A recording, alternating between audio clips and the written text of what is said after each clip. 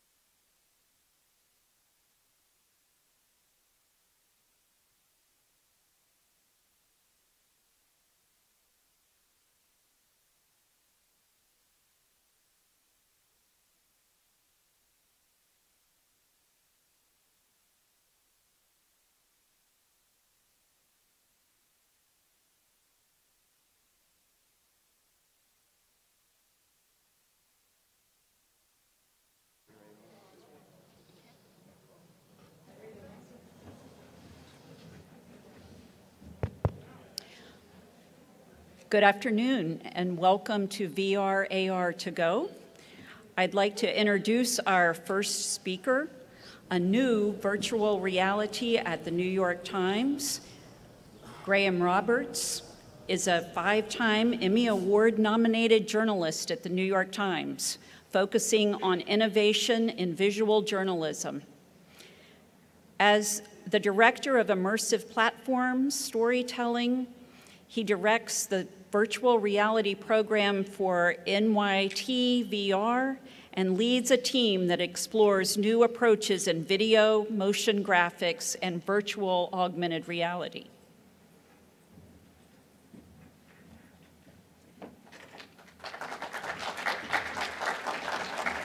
Good morning. A quick video. I see fear. I see desperation. But I also see hope. Thousands of people arriving every day.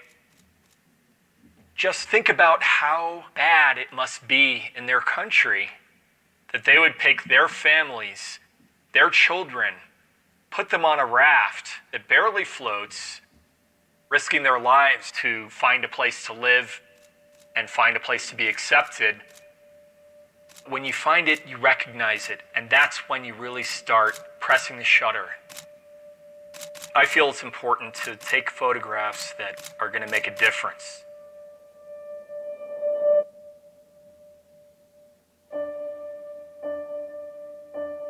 I'm Tyler Hicks, photojournalist for the New York Times. Thank you for having me. I'm Graham Roberts. Thank you for the introduction. As was mentioned, I'm the director of immersive platform storytelling at the New York Times. This is a great opportunity to present at SIGGRAPH. It's a conference I've been coming to for a number of years now, and it's really been a huge influence on me.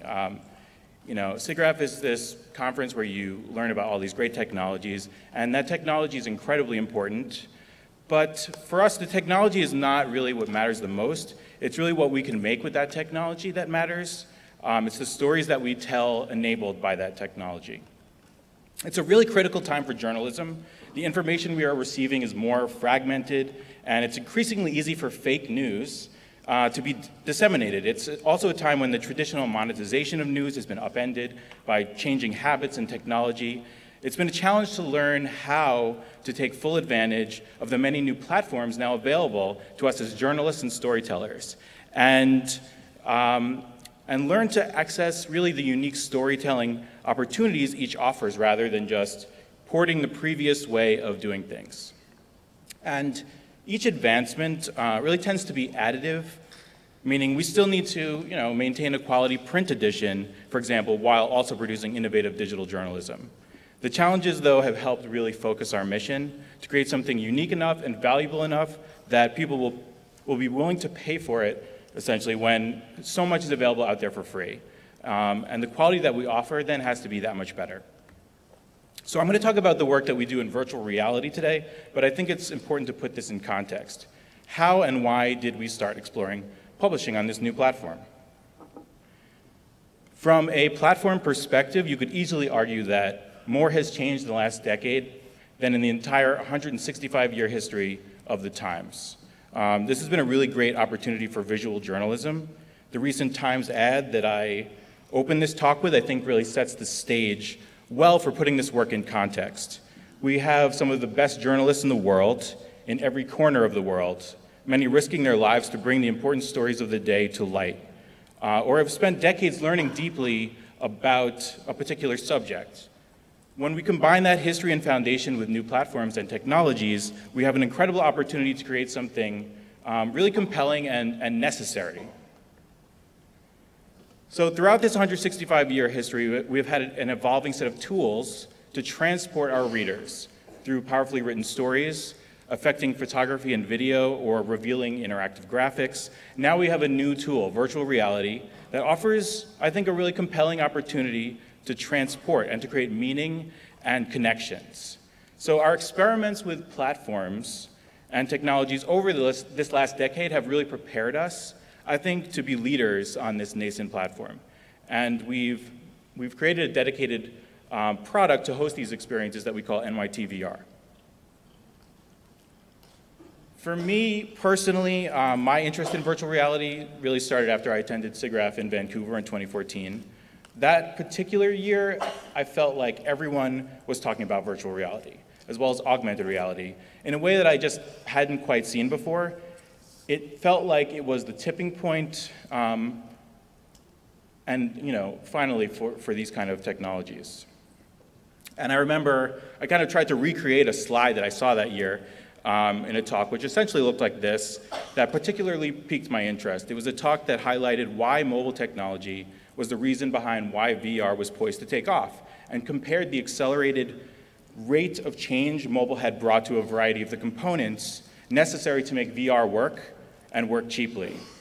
Mobile was increasingly the focus in the Times newsroom as more and more of our audience was reaching our journalism in that way.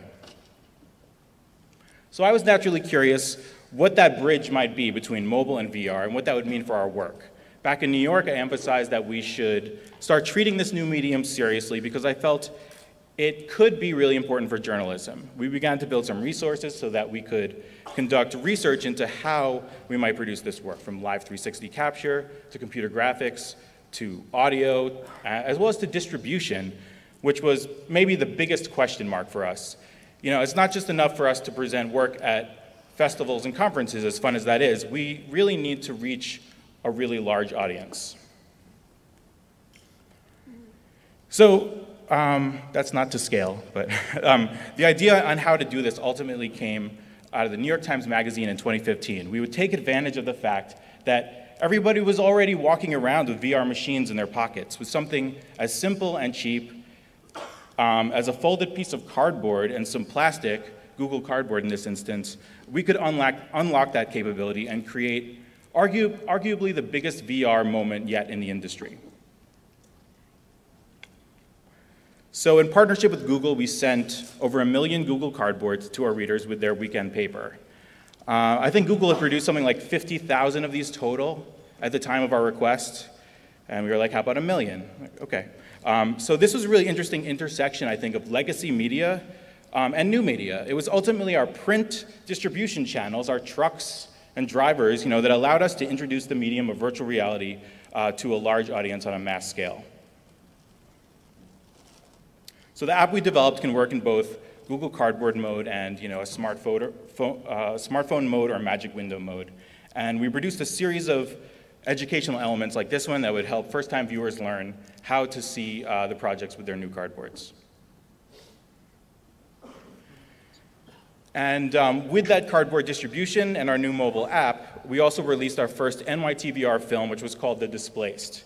This VR film, produced in collaboration with a production company called Verse, now called Within, would take our readers to parts of the world most affected by a devastating refugee crisis. It was important that we demonstrated the importance of VR as a journalistic tool and that it could be a powerful way to engage with the most important stories of the day. Essentially, to legitimize the medium as a storytelling format, to show it was not a gimmick and that it wasn't only about gaming. So I think all of us working in virtual reality at the time said some story of our first time that we really got it, that we really felt the power of the medium. And so we were really pleasantly surprised when social media demonstrated that millions were now having similar experiences with our distribution of this medium and this film. And many have really told us since that the New York Times, through this moment, really helped to create this surge of awareness about VR and move it from something people talked about at conferences to a household term. But we've really always been looking forward. We know that this is the beginning still.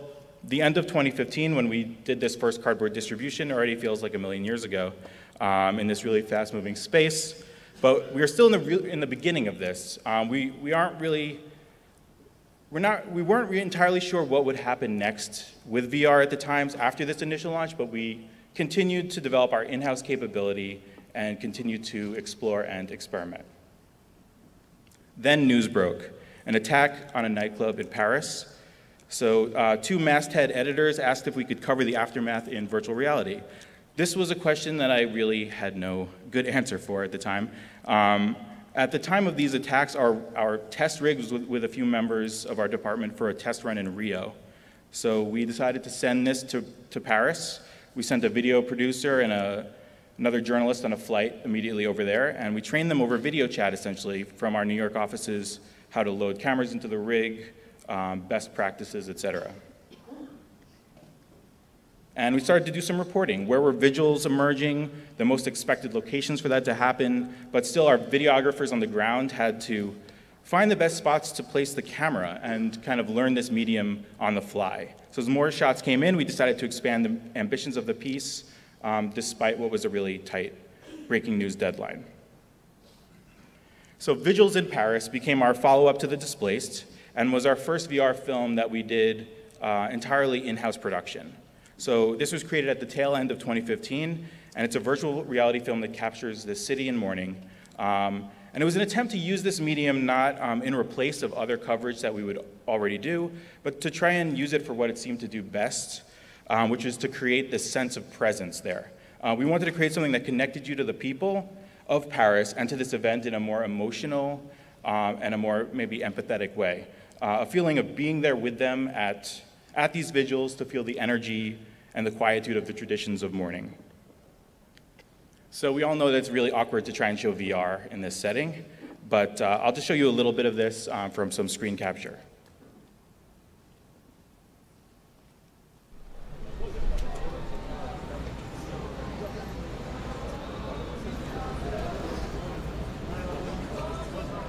J'avais besoin de venir pour faire la paix un peu avec moi. I had to come here to find peace, to deal with my feelings. I didn't bring flowers or candles, but I just felt the need to come pay respects to the victims. I was very affected by what happened. I couldn't focus on my studies, so I simply had to come. To be Muslim now is to prove that we have nothing to say. Even now, I know our religion will be profaned. People who did it are not Muslim to me. They're terrorists. That's it. It's inhumane, in my opinion.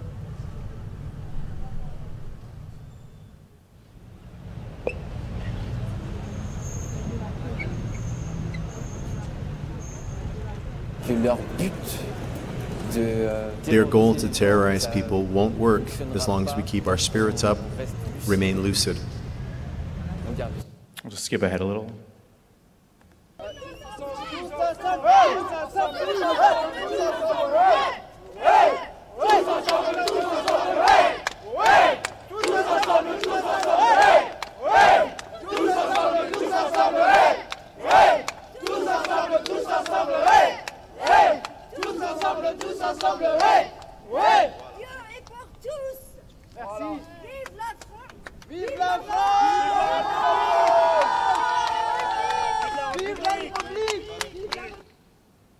So, what I think is amazing about this new medium is that we have this really incredible opportunity to define what it is and what this can be as content creators.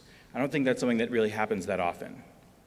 And as a journalist, there's also this other layer of thinking about this as well. How do the rules, how do the ethics that we've applied in the past essentially adapt to this new medium?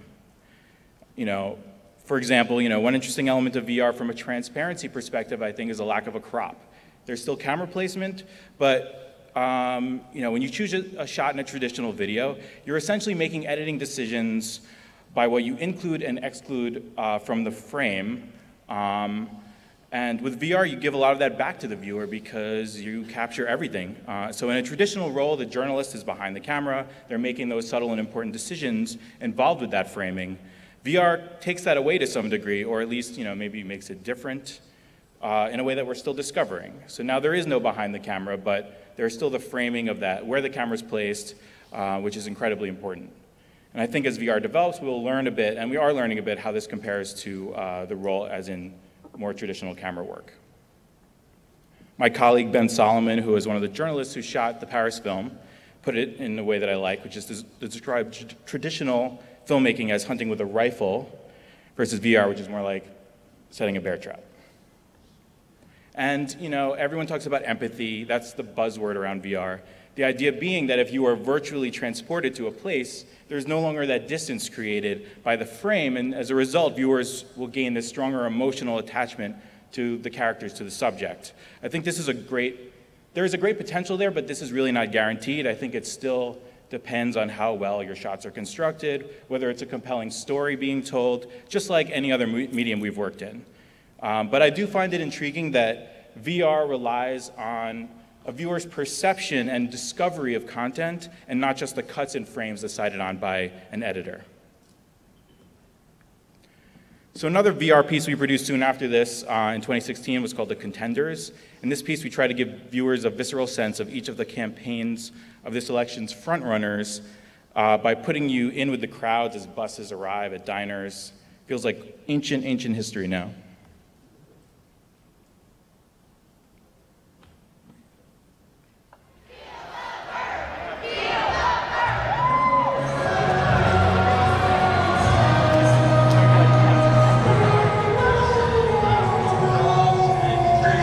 In small diners, banquet halls, and sports arenas, the presidential candidates have staged events to stoke enthusiasm among their supporters or persuade the undecided. Over the months, the scale and tone of the candidates' appearances have more clearly shown us who they really are.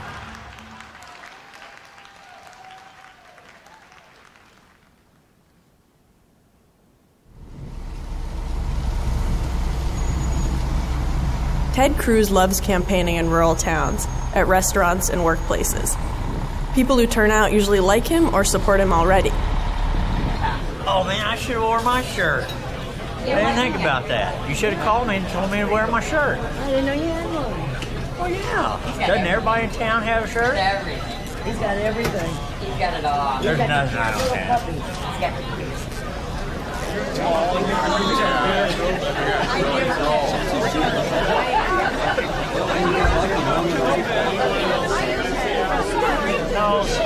Cruise events have a neighborly vibe. He sounds like he's confiding in you. His voice has emotional, breathless urgency. It can cast a spell. This is our time. If we stand together, we will win the Iowa caucuses. If we stand together, we will win the primaries, we will win the nomination. If we stand together, we will win the general election in November 2016. We will defeat Hillary Clinton. And we will turn this country around and bring back this exceptional nation that each and every one of us loves with all our hearts. Amen.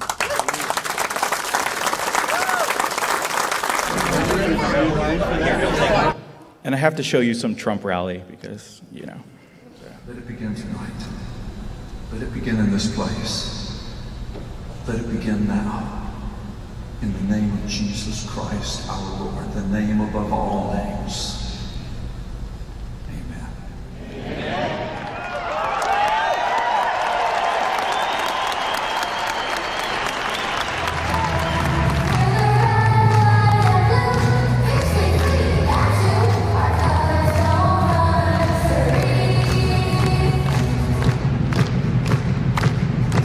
That guy's the worst clapper I've ever seen. I don't know.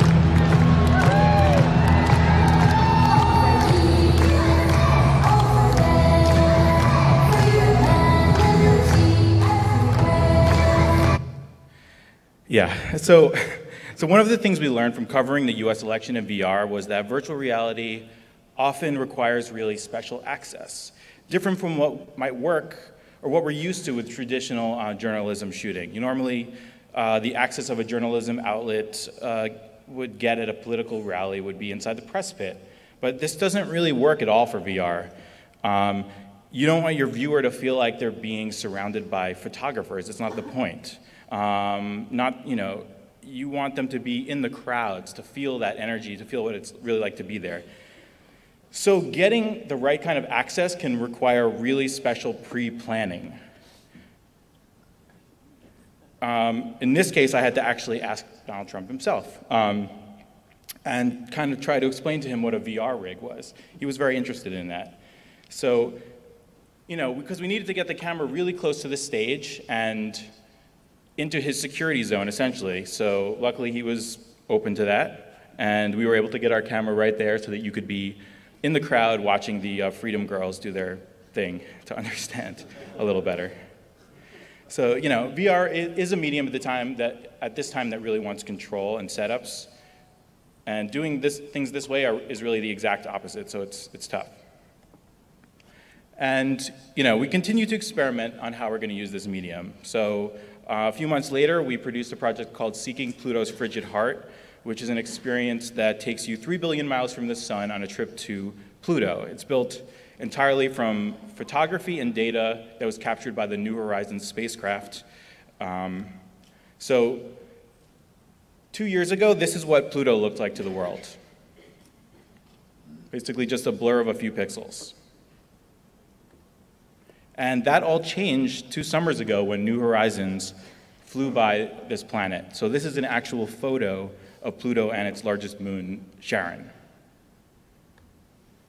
And as New Horizons flew by Pluto, it captured this incredible image of the planet backlit by the sun, which simultaneously revealed that the planet had an atmosphere and that it was blue in hue. So in the VR piece, we could actually take you even closer than New Horizons itself. Through the data collected, we're actually able to place you down on the planet's surface at several spots.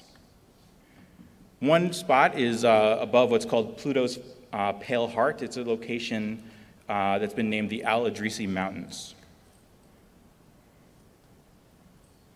And so we worked with NASA and the Lunar and Planetary Institute on this project, who helped us to create accurate extrapolations of what it would be like to stand at these locations. So this is an image, an early rendering of a place we bring you to and allow you to stand there and look around. This is some of the terrain mapping that we were able to get through photogrammetry techniques that were of photos captured by New Horizons as it passed the planet. And we would take this, and this is an early camera test, into 3D software and film it with our virtual VR camera. We also give you a really close look at New Horizons itself with this model that's accurate down to the screw.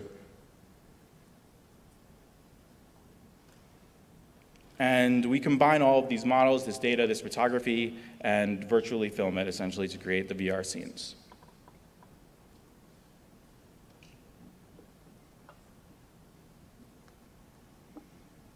They're rendered out in high resolution, edited together. So here's a sample, left eye over right eye. So in a headset, the images are stereoscopic. And one of the features of our apps is this ability to use positional audio. This side of our apps was developed by a studio called Q Department in Manhattan. And we wanted to do something with a soundtrack that would live up to the power of the imagery that we were able to create. I wanted the music to live in this positional audio world. So I wrote the Pluto chorale, which is a 4-part vocal chorale for soprano, mezzo, tenor, and bass. And we brought in 4 opera singers to perform and record it around a positional microphone, which would capture this sound at 360 degrees. This is at Dubway Studios. So now as you're viewing the VR and you look around, the voices swirl around you as well. And I think it really brings the music into the world of this new medium. And so we're also looking into how VR can be used to augment and present in new ways the Times' rich and extensive archive of material. So for the Rio Olympics, we created a VR experience that would transport you to historically momentous Olympic moments through history using the Times' extensive photo archives as the foundation. So our approach to the Olympics and Olympics coverage in general has been from the perspective that the games have the most meaning when they're considered in context, be it through a history of an event or the gradual improvement of athletes over time. For example, for London, we produced a series called All the Medalists, which used animated data visualizations to show how athletes have improved over time. For the 100-meter sprint, we showed where runners would end up on the track for every year going back to 1896 in relation to the race day's resulting record. And for long jump, we compared results over time to explain the stakes of the sport and how a record in 1968 still hadn't been broken, very different from the continual record breaking of other sports. So we were interested in how we could extend this approach using virtual reality and make it more about experience and presence. We collaborated with the production studio The Mill to make this a reality. So they put together a short video that I think gives a good overview. I'll just show you that.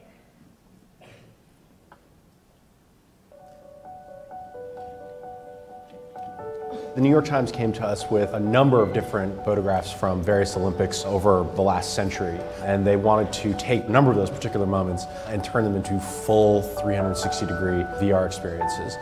Initially, a lot of our thinking had to do with almost creating an art museum kind of experience because these are photos. Instead, we thought we'd go the extra step and try and take you there, right? So as a viewer, get you into perspectives that none of us ever get to see, who don't compete in these games. There were 4 key scenes that we ended up going through. The first is 1896 in Athens. Then we go to 1932, which was the LA Olympics. We showcase Babe Dietrichson. Then we move ahead to the 1968 Olympics, where we track Bob Beeman's high jump. And finally, we end up in 2008 Beijing, and there you'll see Usain Bolt. We pinned up a whole bunch of photographs, and we were constantly looking at the entire image from different angles and saying, how could this work as a photograph in this direction, or this direction, or this direction? It's the kind of circumstance where it's a perspective you never really are able to find yourself in, so we wanted to make it something that was really viscerally engaging and gave somebody a viewpoint that was unique and immersive. Using their extensive archives, we were able to pinpoint a specific hero photo that would drive the rest of the experience from that, and basically just build a 3D version of that stadium. We used Massive for the crowds. And it was trying to find photos from the times and then make like a very simple generic outfit that would have been appropriate at the time that the event was happening. On the 2D side of things, the biggest challenge was to control for the lighting. We had to figure out a way to make everything feel like it sat in the same scene with a common light source. At a certain point in 3D space, you don't have to put as much detail, but as we got the characters coming much closer to camera, those were basically built out in 3D.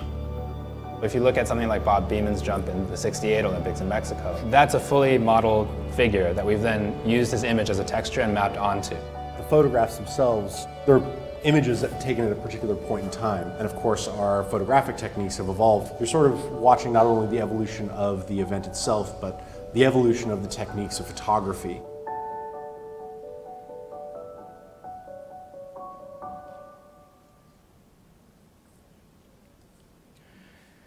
And one of our most recent VR projects, and maybe our most ambitious yet, brings our readers on a journey below and above the ice in Antarctica. The project began with a call from Columbia University's Lamont Doherty Research Department. They had seen our Pluto VR project and were curious if VR would be a good way to cover the research they would be doing in Antarctica. After we learned about their work and the various opportunities, we decided, yes, this would be a perfect opportunity for VR because it really checked all the boxes. You could bring people to a place they wouldn't otherwise be able to go, cover an important story like climate change, and just have an opportunity to capture incredible, unique imagery.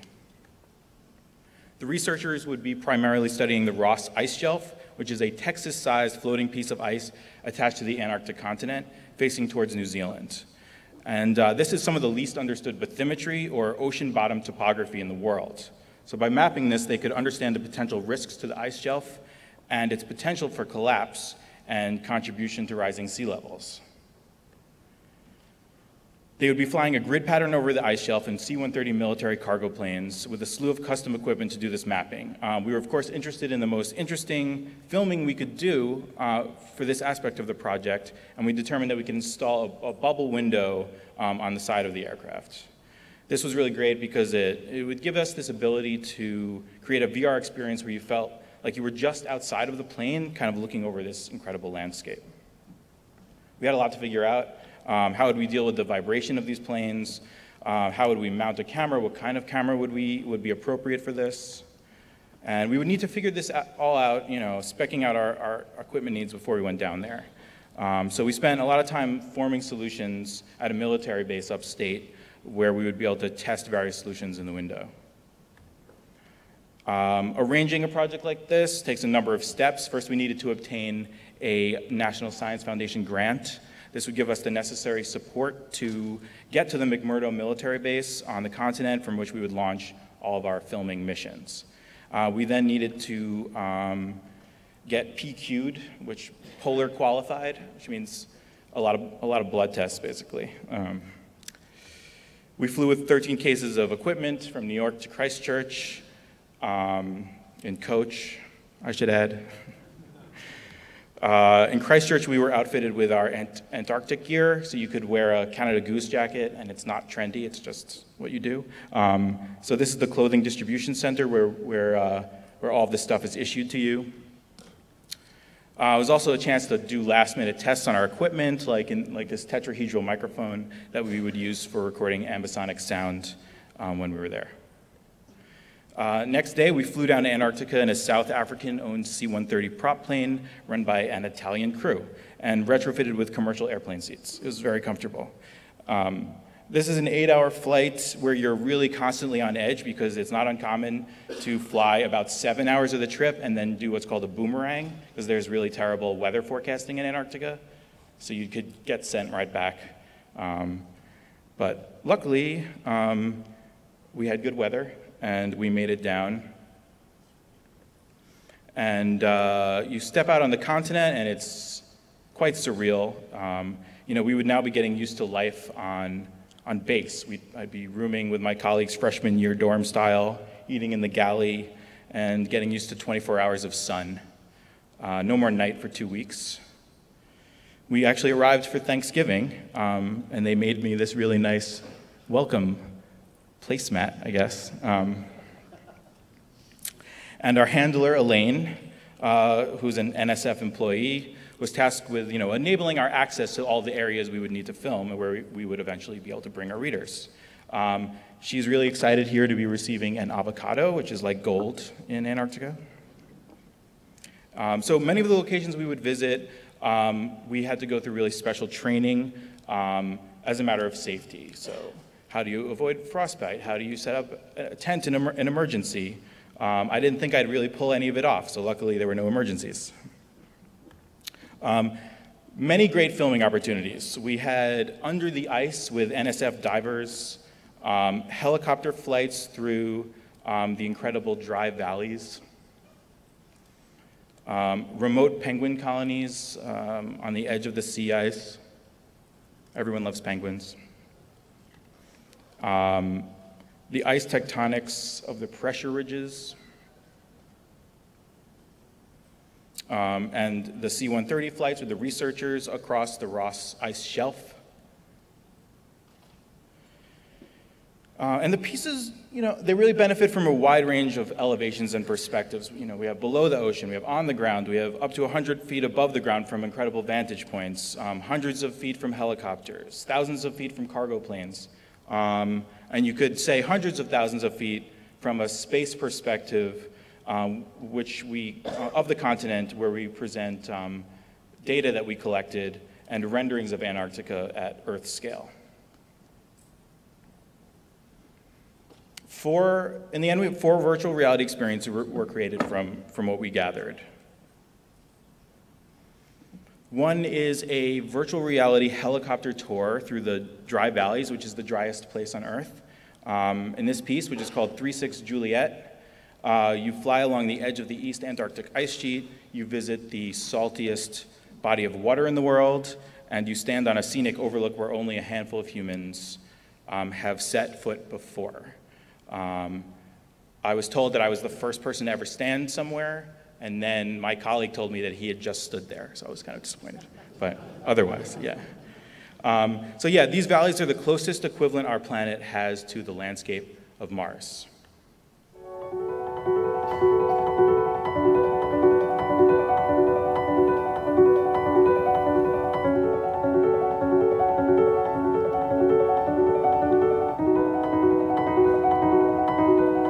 Juliet's off McMurdo for Wright Valley, 50 minutes plus 7 souls and 2.00.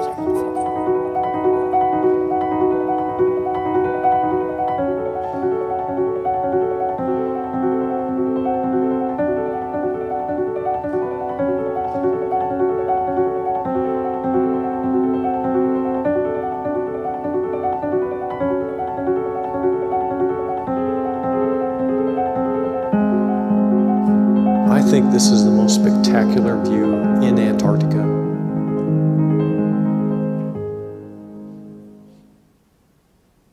So being in the field and shooting VR, we are always having a problem to solve, basically. So the big problem we had in Antarctica, even inside the helicopter, was the cameras and the cold. So we basically had one chance ever to get these shots, and of course our cameras were dying every few seconds. So sometimes you have to improvise, you have to get creative and use whatever was available. So this was one of the cameras just stuffed with all the hand warmers that we had, and it worked, and there's a film. So another piece that we have in the series is called McMurdo Station, and it brings you to the United States Antarctica Research Outpost, and we answer the question, what does it take to keep 1,000 people alive, housed, supplied, and fed in the least habitable continent, thousands of miles from civilization? Few people will ever visit McMurdo, but with virtual reality, we can lead viewers on a tour through this really fascinating part of the world. And McMurdo's been described as like a mining camp, across to the college campus, part science laboratory, a place where sleds and tents designed 100 years ago by the first Antarctic explorers are still used alongside massive high-tech vehicles.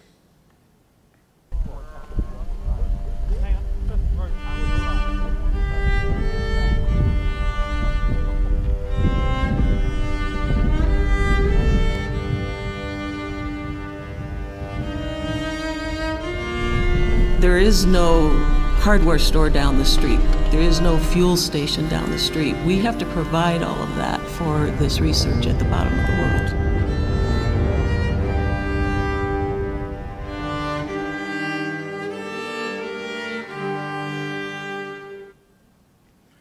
So, the imagery that we can capture rarely comes out in a form that will be acceptable from the start. VR has a ton of post-production needs and requirements that are really specific to the medium. For example, fixing really harsh shadows cast by the equipment, that really takes you out of the scene. And very hard to avoid since there's no behind the camera. So on the right, you can see the final shot, which is a lot better. But it's really hard to do this kind of work in stereoscopic, which is very unforgiving. Another of the pieces that we produced is called A Shifting Continent, and this is the one that focuses directly on the research that Columbia was doing. Antarctica is this inhospitable desert of ice, shifting in slow motion over hundreds and thousands of years. So with virtual reality, we can highlight the beauty of the continent and really show the movement of these massive ice sheets that can hold enough water to actually raise sea levels by 60 meters.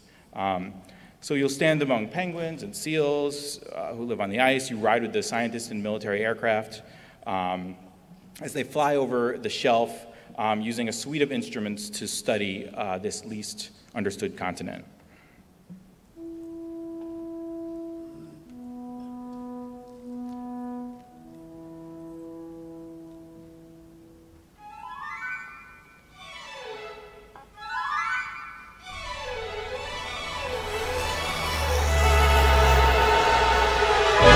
We're going out there to try and understand the planet.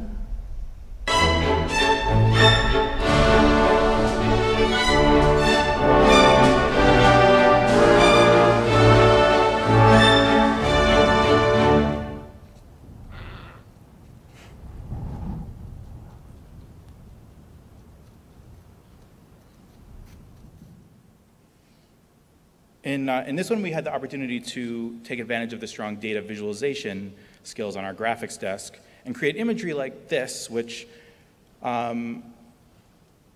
is not playing, but that's okay. Let me try that again. Let's see. Well, imagine it moving. Where we could show the movement of the ice across the continent based on velocity and direction of flow in order to better explain the creation of and the risks involved with these ice shelves. And this element was developed for part of the VR experience where you're actually approaching the continent from the space perspective for the first time.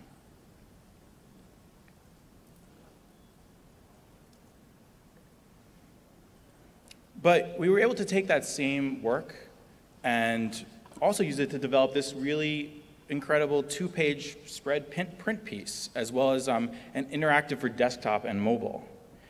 So this flow is another thing we're really thinking about a lot. From VR back to our core platforms and our other storytelling platforms. And we really see Antarctica as kind of a model for how we can create, improve this relationship between VR and everything else and create these efficiencies as we bring VR closer into our core report. So lastly, in Under a Cracked Sky, we take you on a journey with science support divers below the frozen ocean. So under 8 feet of Antarctic sea ice lies the clearest water on Earth. You can plunge through a small hole in the ice to dive with seals, explore ice caves, glide past stalactites of frozen seawater, and swim over a rocky black seabed crawling with life. The film was narrated and photographed by 2 research divers at McMurdo Station who have more experience diving under the ice than anyone else on the planet.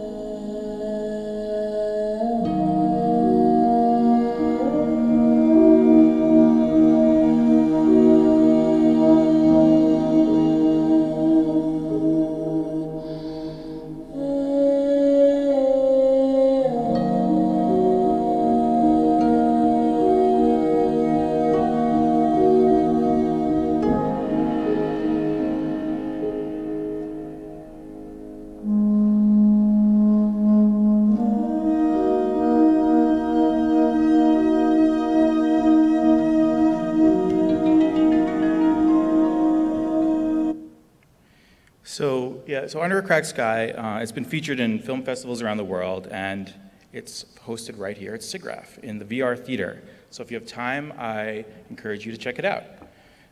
You know, the biggest challenge with this piece was training the divers in the best practices of VR filmmaking to make sure that we would actually get a usable result, speccing out equipment that would work for underwater VR filming, and also coming up with some solutions to make sure that the project would feel good in a headset. You know, we didn't want to feel like you were being carried around by a diver, or feel like the diver was a huge presence in the frame. So sometimes just simple things like sending down, you know, really long poles for them to shoot with, which would push them back in the frame. This worked a lot better than expected, you know. So in a shot like this, it isn't really apparent right away who's filming sometimes. It's that guy.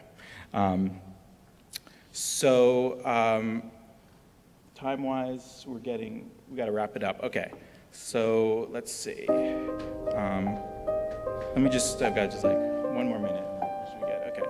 Yeah, so this is the 2-year anniversary of this. We've been able to do a very wide range of projects in these apps. We've seen a lot of really good traction for them. We've launched on other platforms like Daydream. We've launched the Daily 360, and we're trying other modes and technologies. Like we just did a shoot this weekend with Lytro, doing some light field capture. And this Thursday, we'll be launching NYT VR on Gear VR. So this is just, you know, it's the biggest VR platform in the marketplace right now, really. So we're really excited to have Times VR content there and reach millions of people at high quality. So I'm going to leave it there, and thank you guys so much.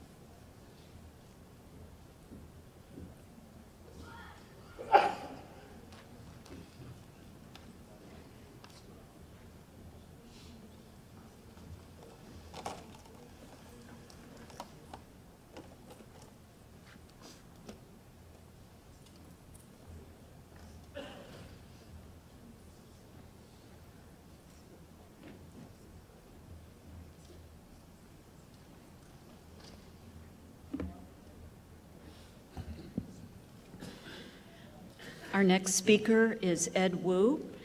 Ed is the Director of Software Engineering at Niantic. He leads the engineering team of Pokemon Go and manages Niantic's technology platform. Before joining them in 2011, while it was still an autonomous unit within Google, he worked as a launch engineer on their first game, Ingest. He received his PhD in physics from Stanford.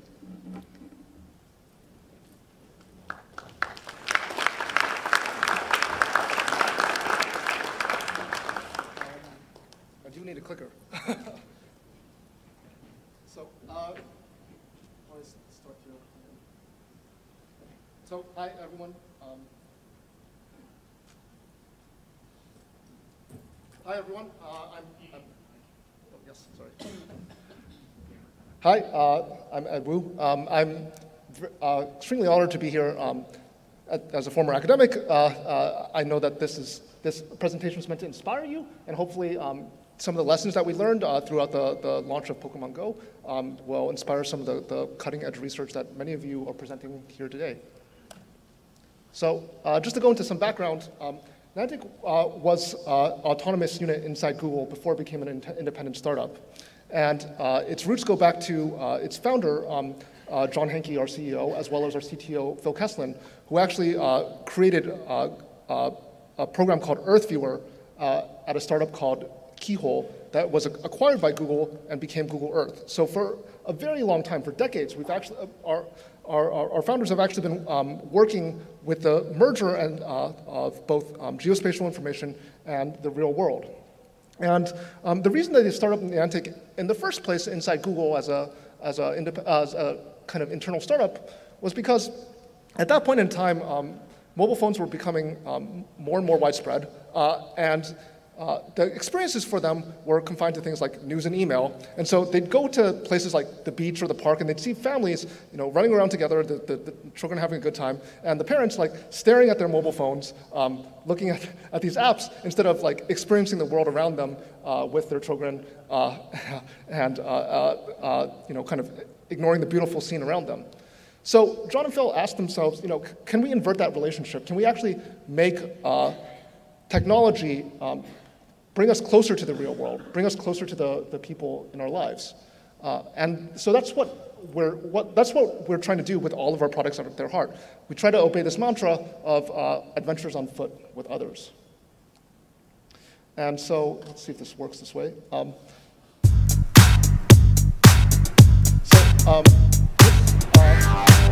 10 months after our spin-out from Google, we launched Pokemon Go, and this is thousands of people actually self-organizing to play our game a week after launch on the streets of San Francisco. All communally launching to the computer, like Pokemon and together. And meanwhile, inside Niantic itself, this is what was happening. So we were responsible. We went and looked at what previous top-end mobile products had done in terms of first month of daily users for well-known IPs, and we set a launch target that was consistent for the underlying transactions in our cloud data store that was consistent with that market research. And then we multiplied that by 5 times because that would be a ludicrous number. There's no way that we'd hit that. And then, of course, within a few hours of launch, we were trending well on our way to the ludicrous number, and eventually hit 50 times what we originally expected, which is a reflection of the fact that Pokemon Go was this cultural phenomenon that was really being embraced everywhere around the world simultaneously. And so,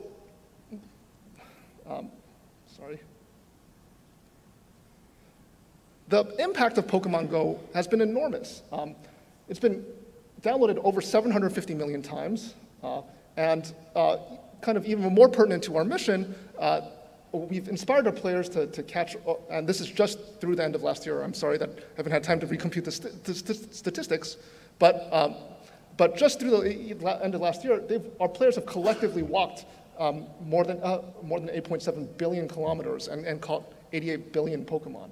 So the scale of this mobile app is enormous. But I think at this point, it's good to reflect on kind of the media coverage and why you're all here. Because Pokemon Go's conversation at launch was really about in many ways was about this augmented reality experience, about this camera feed that we had piped into the Pokemon encounter scene, and stabilized with a gyro to place a Pokemon into the real world and give you the conceit of actually catching a Pokemon that existed in the real world. And this was a fairly limited application of augmented reality, right? There's no occlusion, there's no tracking here, right? It's simply using the phone's gyro and camera feed. And nonetheless, conversations about AR took off.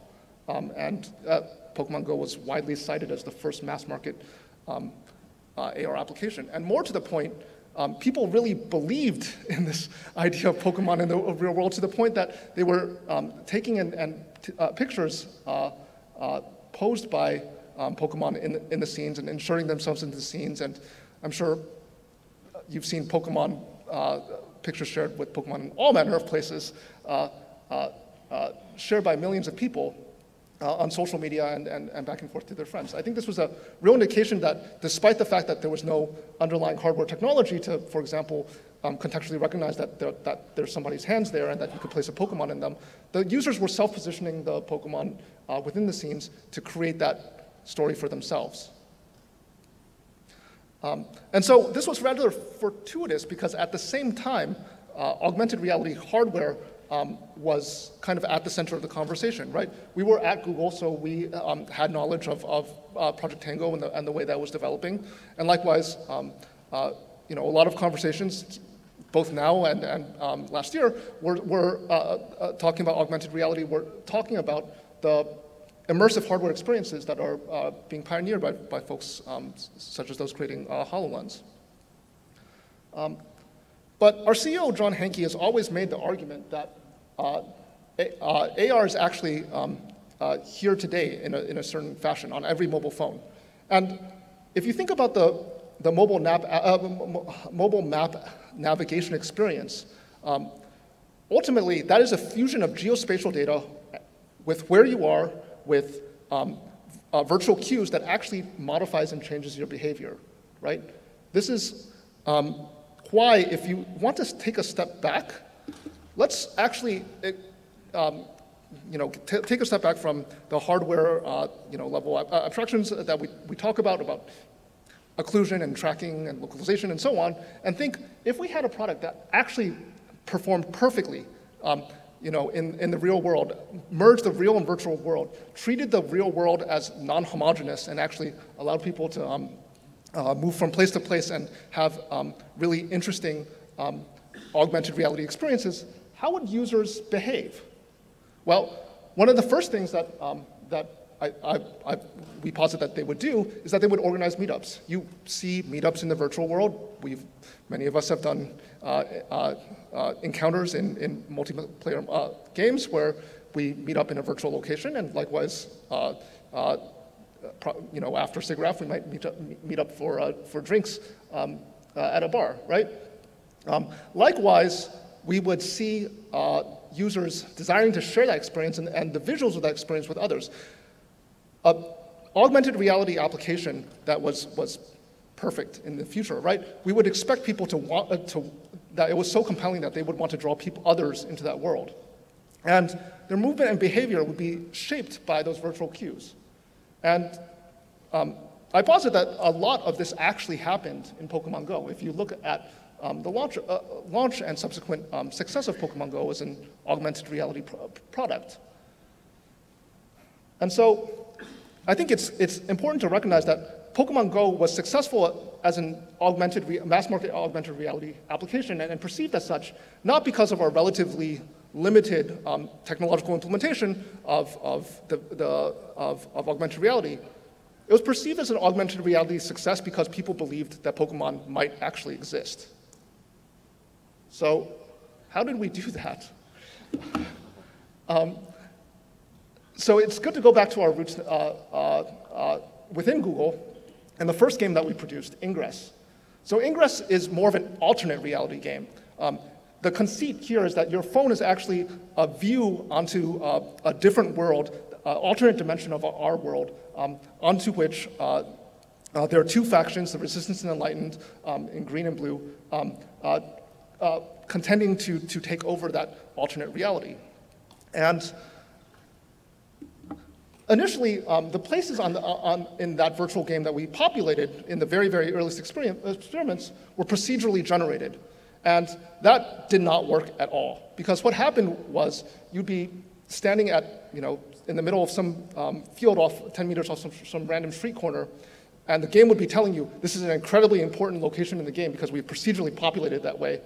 And yet, you'd be looking around and there was like nothing meaningful, right? It produced this element of cognitive dissonance, a term we'll return to, that really drew the user out of the game. So one of the major problems that we solved for Ingress was we initially seeded it with a data set of 1 million really interesting, notable real-world locations, and then had our users contribute more and more data to us to expand that data set to over 6 million, what we call portals. And a second really important element of Ingress is that virtually everything that you see on that left-hand screen is modifiable by the user. If they collect enough energy, if they walk around, if they move around enough, they can change those elements from green to blue or blue to green for their team. They can destroy links, they can recreate links, they can harvest what we call XM, those energy globules on the ground. And not only that, they can modify that, and everybody within a 1 or 2 kilometer radius of them sees that state change in near real time, right? It is a single modifiable world that is consistent for everybody who plays the game.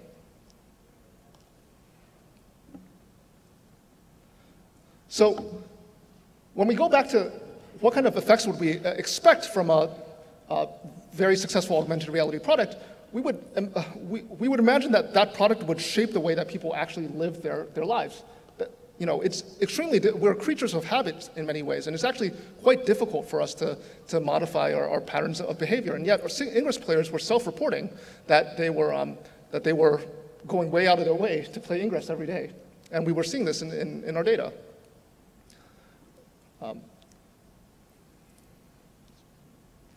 And because Ingress was and is a highly social game where you have to cooperate with many other individuals to create changes on that game board, communities began to form around Ingress. And then friendships began to form around Ingress, and then marriages and then babies began to form around Ingress. And on top of that, users were self-reporting to us through social media posts like these here, as well as through market research surveys, that they were actually getting health benefits out of playing Ingress because they were actually getting out and about and walking more. And so what we learned from Ingress inside Google was that AR games can really change the real-world behavior of users in positive ways and promote meaningful social interactions. But in order to have those social interactions, you need a game that is inherently social and that lives on the single coherent world. Finally, it can encourage exploration and discovery, both locally and far beyond, but you need the right data for the incentives to go to great locations. So we took all of that and began to think about what we wanted to do for Pokemon Go. And this is one of the very first pieces of concept art by one of our designers, Kristofsky, where you can see that we wanted to have a deeper combination of the real and virtual worlds than we did in Ingress. We wanted to actually embed Pokemon into the real world in some fashion. And so it's at this point that I think it's really important to talk about cognitive dissonance, because one of the major lessons that we learned from Ingress was that you need to avoid this at all costs if you want to have people maintain the suspension of disbelief that they're actually operating in this and playing in this virtual world. So what is cognitive dissonance? It's when what your mind sees on the screen differs from the reality that you're experiencing around you. So one way that might happen is if your screen is showing some beautiful snowy mountain that but you look around and you're on some beach somewhere, right? Another way is if, as cited before, you go to this incredibly notable location in the game and it's just completely bland. It has there's nothing that signifies that this is an actual notable location in the real world.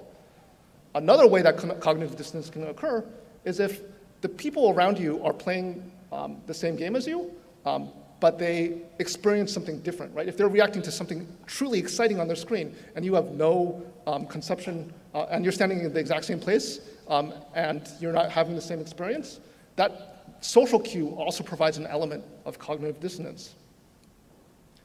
And so we made conscious design and product and engineering choices to avoid this. And so I think it's important to, I think it's useful to go through a few examples of how we got to where we are. So prior to doing the camera feed based AR, our initial thought was to use server-side provided photosphere data collected by en masse by cars traveling with 360-degree cameras to pull in Pokemon and then place them onto a scene inside the game. But this didn't really work.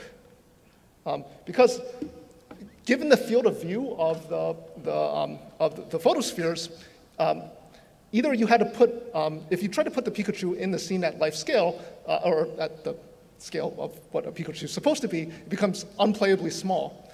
But if you try to inflate it so that it's playable, then you get this like massive Pikachu that's like way bigger than the humans in the scene.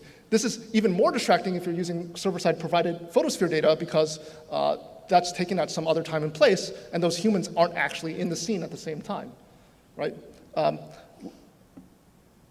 So this is our very first AR prototype. And this is one of the backyard of one of our designers, David Holland, where you'll see that this actually turns out to be quite close to the final experience. This is actually the very first time that we tried to pipe this in. And this actually turns out to be quite close to the final experience that you see. And then that simply piping the camera feed and using the gyro to stabilize the scene actually provided a much more natural experience than trying to embed the Pokemon into server-side photosphere data would provide. This is our first office in near Seattle, and now we're trying to, now Dave Holland is demonstrating for us the initial battle prototype. And you can see that there's a massive sleight of hand going on here, right? There is no like surface mapping or tracking that is placing the Pokemon on the floor. The camera operator, the phone operator is kneeling very close to the floor to provide a scene element that gives you the right perspective with the right scale that you would expect. And this anticipated the way that our users would actually work with the game, right? They would go to the lengths of positioning the Pokemon in the scenes properly, even though the hardware did not support that automatically. So with the embedding of Pokemon into an element of the real world somewhat solved, the design team also was looking at the same time at how do you avoid cognitive dissonance in the presentation of your data, right? The map for a game like Pokemon Go has to serve two purposes. It has to both serve that, the central conceit that you actually belong, you're operating in this fantastical universe, but it also has to function as a game and present useful data to you. And so initially, the design team pushed closer towards the latter, and they created an increasingly abstract concept that actually didn't work all that well. It felt cold and with respect to the underlying Pokemon intellectual property. And so instead, they then tried to draw that back and make it even more naturalistic. But that too became problematic because if you're standing at the corner of Pico and Lincoln, and all you see is like Lincoln Boulevard and a few palm trees around you, there's again an element of cognitive dissonance if what your game map is showing you is a bunch of beautiful bushes and shrubbery. And so what we eventually came to was something that was somewhat abstract, but still had the green lush feel of the Pokemon IP, so that it did not break that suspension of disbelief in either direction. And so the final element that helped prevent cognitive dissonance was this single shared consistent world that I've talked about previously with Ingress, except now we had to create a technology that could scale to potentially hundreds of thousands of people seeing one Pokestop get lured or one gym get changed in the middle of central Tokyo. Now, you can imagine the technological challenge necessary to address this, right? No single-homed SQL server is going to scale to that kind of extent. But when one user changes the map, everybody within a 1 or 2 kilometer radius, no matter how many people are playing the game, need to consistently see the same thing being changed. Otherwise, we break the conceit of a single shared world. And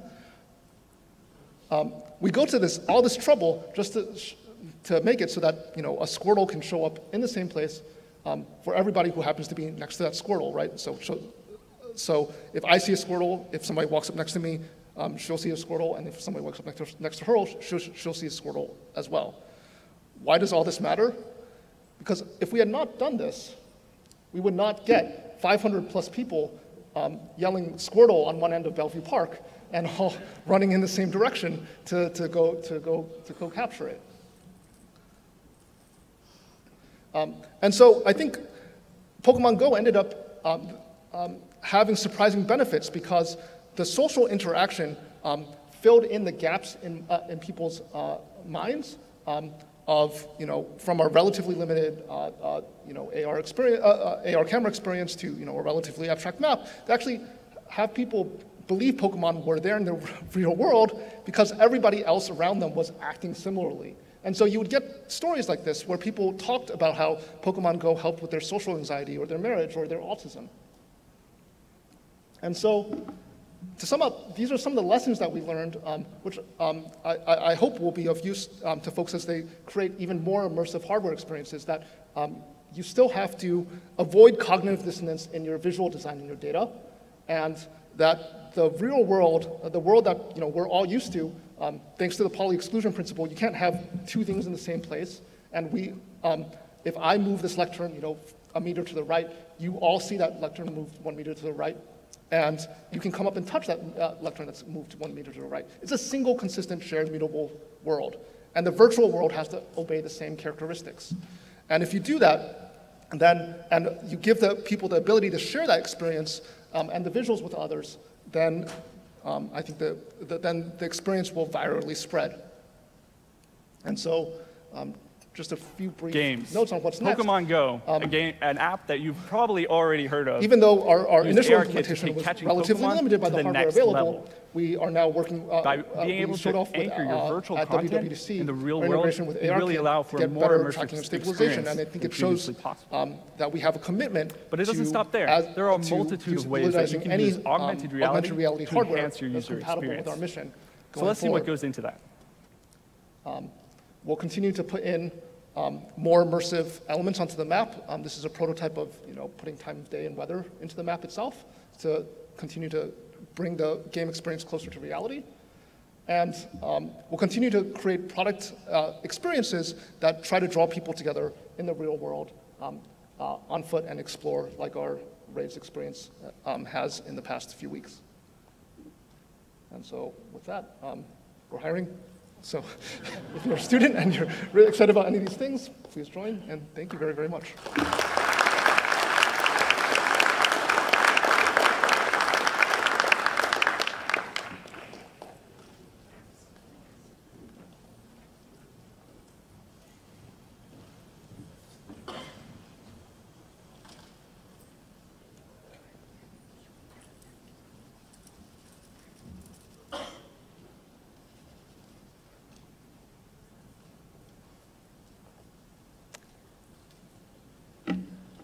Our final presentation is by Kent Bly.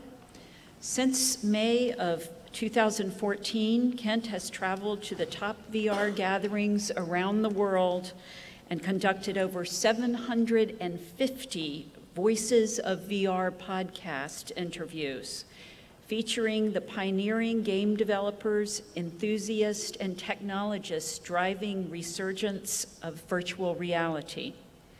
He combines his background in art and sciences to distill the diverse thoughts and impressions of leading immersive technology visionaries, creators, and academics, and provides a holistic look at the future of VR, told by the people who are making it.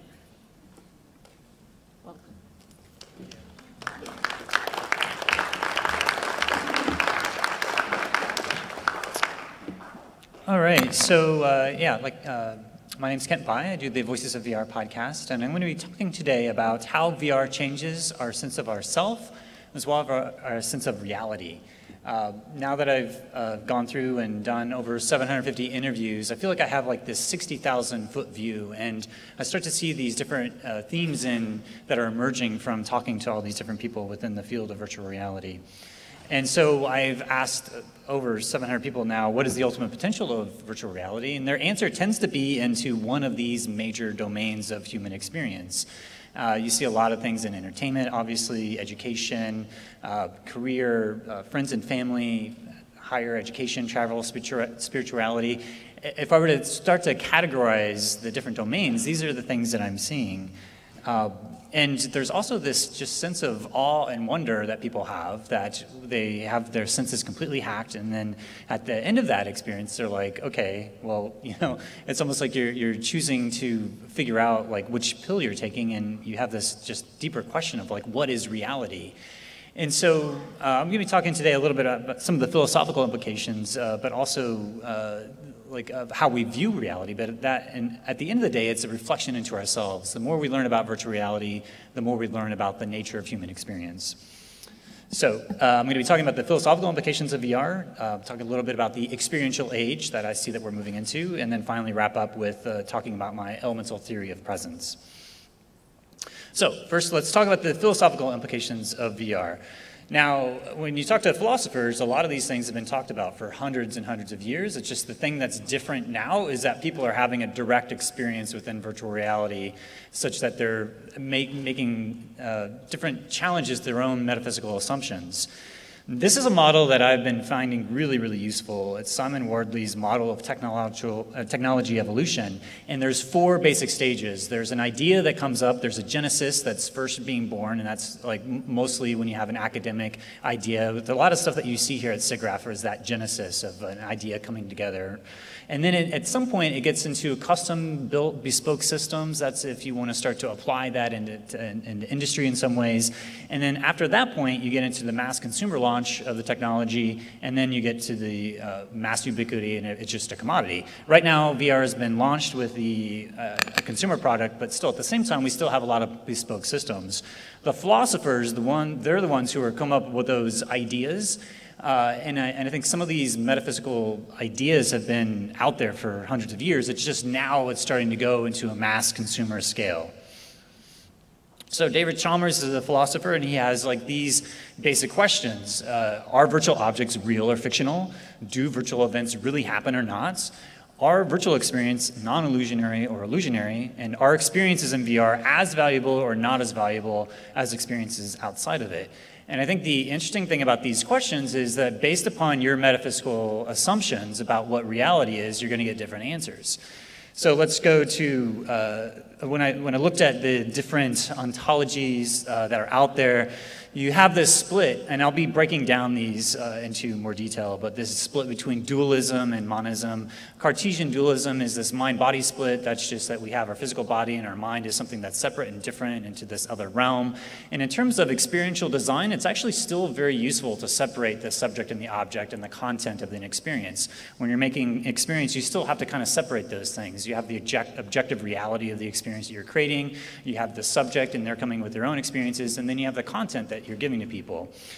Now, but when it comes to more metaphysical assumptions, you start to see this breakdown of that Cartesian split. You have mind-body interactions, you have your mind being able to impact your body, you have your belief systems be able to affect your body. So there's a lot more fluidity about that Cartesian duality. And so you start to look into the other systems, like in monism. You have physicalism, idealism, and neutral monism. The physicalism is that's basically what most people in the mainstream have. That's like that matter is the essence, and that everything is physical, and that the mental processes is emergent from that. Idealism is that everything's coming from the mind, and everything's emergent from that.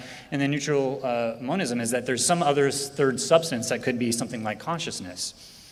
So let's just go through the mind-body dualism. There's a split between the science and spirit. I think this is something that we've been living with for the last 500 years, and we're just seeing that as you go through virtual reality, you start to see how those splits don't necessarily make sense as much anymore.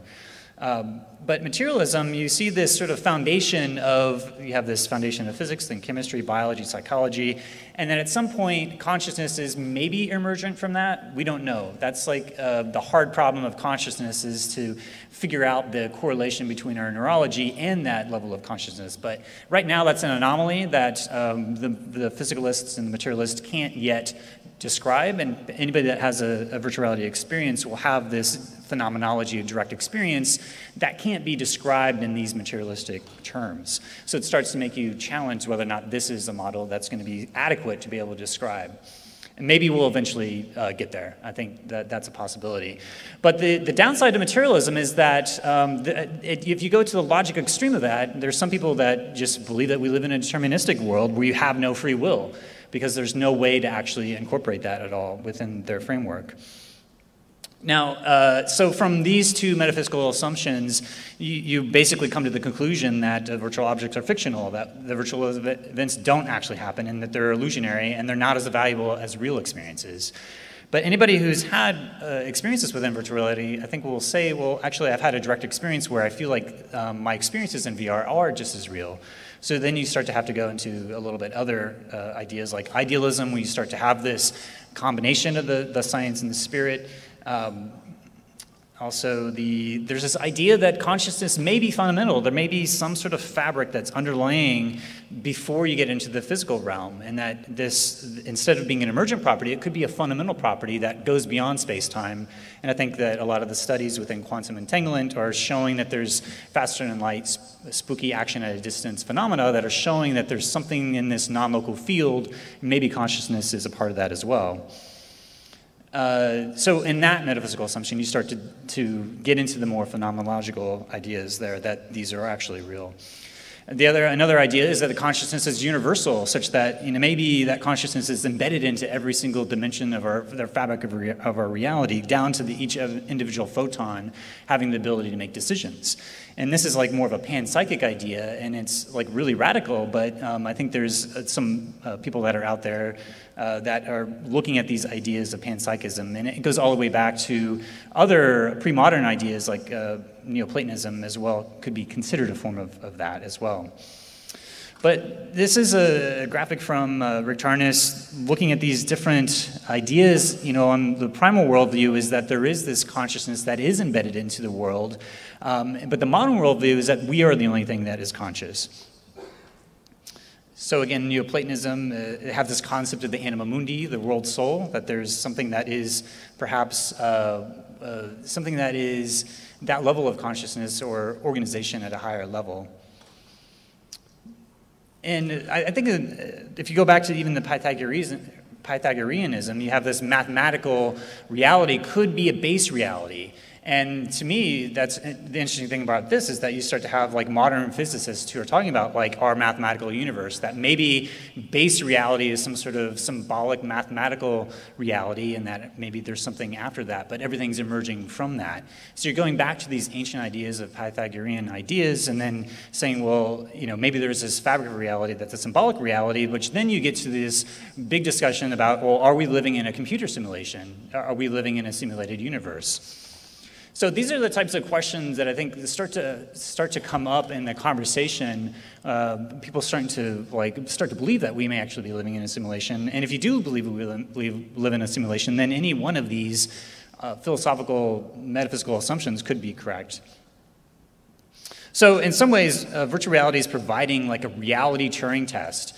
You have an experience in VR, and then you come out of it, and then you start to question your own ideas of what reality is and how you start to change your relationship to it. And that's the thing that I see is these deeper questions. When I talk to philosophers, they're saying that they've had more interesting conversations about philosophy in the last 2 years after VR's come out than they have in the last 10 or 15 years. It's something that we're starting to think more deeply about. So just want to move to some of the other ideas that I've been exploring on the Voices of VR podcast. One is that we're moving from the information age into the experiential age. And so what does that mean? Well, we're moving from delivering intangible and customized services that are on demand to staging memorable and personal experiences that are revealed over a duration of time. This is from Pine and Gilmore's Welcome to the Experience Economy back in 1998. They were starting to talk about that. But I see that with the printing press, we have the ability to capture information and knowledge that were stored in books in a new way back at 500 years ago. And that with the computer is like the modern era of that printing press. You have the computer, you have video games, the internet, World Wide Web, mobile phones, mobile gaming, as well as the augmented and virtual reality technologies. All of these things are these experiential technologies that are allowing us to interact with media in a new way. And this has been unfolding over the last 100 years or so, but it's really starting to accelerate now with all these immersive technologies. And so we're kind of having whereas the text used to be really biased towards the left brain, objective, quantitative, we're having a lot more of these right brain, subjective, qualitative types of technologies. And I would throw artificial intelligence in there as well, as that's something that you have to train through giving it an experience. So these are just some high-level characteristics that I see within the moving from the information age to the experiential age. And here's some more as well. But overall, it's like something that used to be very linear is now more linear, non-linear and interactive. So finally, I just wanted to wrap up talking a little bit about my elemental theory of presence within virtual reality. This is something that came about because I was first came to Mel Slater's conceptualization of presence in virtual reality. How does he describe it? And he describes it as the place illusion and the plausibility illusion. Am I here and is this real? And those are the two major questions that he was asking. But yet, as I was having all these different experiences, over 1,000 now over the last 3 years, and talking to hundreds of different people, I found that there was more nuances, and that the major presence theories in academia don't really necessarily account for the content. And this is from a survey that Dustin Chertoff did. So I came up with the 4 elements, the air element being the social mental presence, the water element being emotional presence, fire element being the active presence, and the earth element being embodied presence. And that it's a little bit more holistic way of thinking about all of these dimensions of presence are happening at the same time, but there's different trade-offs that you have between these, and that as a experiential designer, you have to figure out what mixture of these different dimensions of presence you're going to have within your virtual reality experience in order to give someone an experience. And so gaming focuses a lot about agency and active and expressing your will within an experience, as well as making choices and stimulating your mind in some way. Whereas the film is a lot more about emotional presence. It's about giving you a story and a narrative that is trying to take you on a journey through character and story, and also just music as well. And then the thing that's new about virtual reality is it's giving you this sense of embodied presence. You're putting your body in the experience for the first time, you're hacking all of your senses, and you're giving this sense that you're actually there. And you may have a virtual body representation, you have an avatar and identity within the experience, and all these are new things that are new and unique to virtual reality.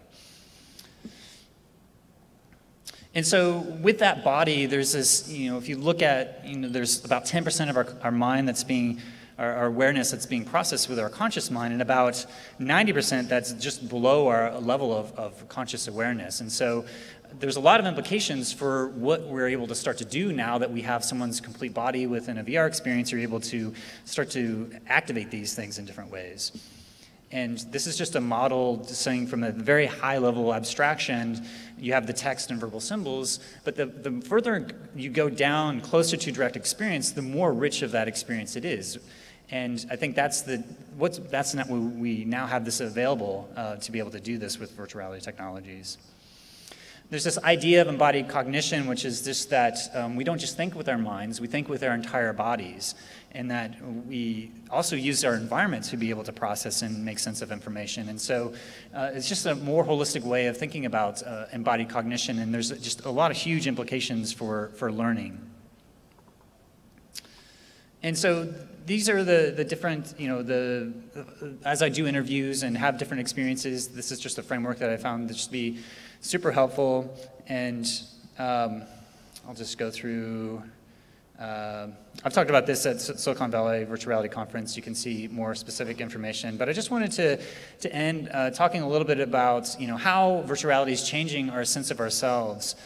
There's this sense of awe and wonder that we're able to invoke within virtual reality, and because of that we're able to explore and expand our category schemas. We're able to see things that are too vast for us to have a direct experience of in our ordinary lives.